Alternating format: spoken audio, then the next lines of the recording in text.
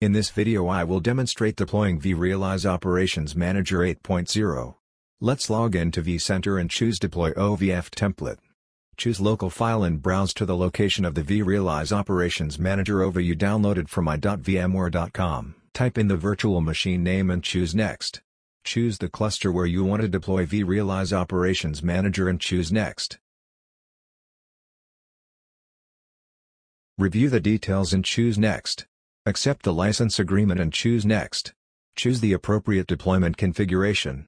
In this demo I will choose deployment configuration as small. Choose Next. Choose the data store where you want to host the vRealize Operations Manager in the disk type.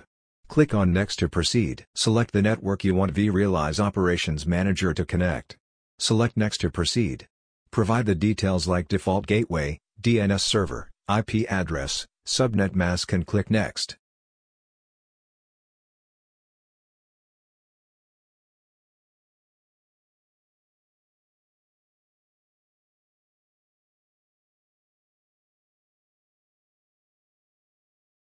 Review the details and click on Finish to start the deployment process.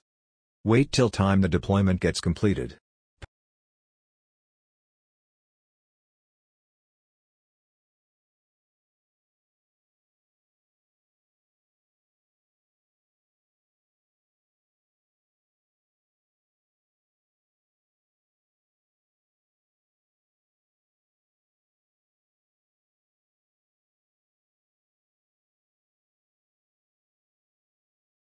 Power on vRealize Operations Manager virtual machine and wait for some time.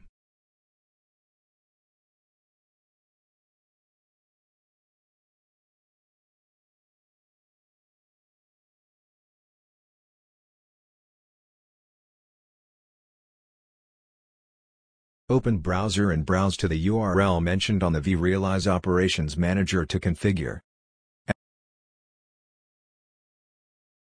As this is first node in the cluster, click on New Installation. Type in the password you want to use to log in vRealize Operations Manager Admin Console. You can choose to use the default certificate or install a new one.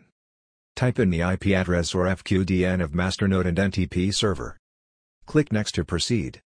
Choose to configure availability mode or you can configure it later on. Click on Finish to proceed further. Click on Start vRealize Operations Manager and wait for some time.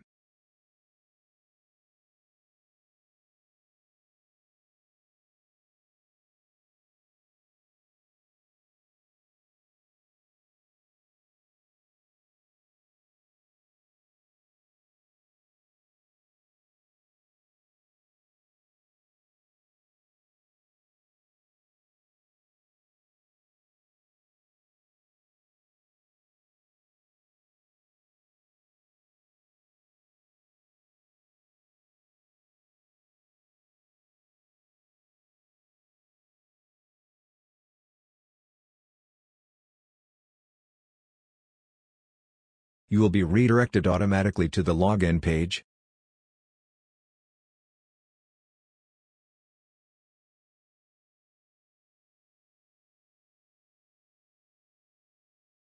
Accept the end-user license agreement.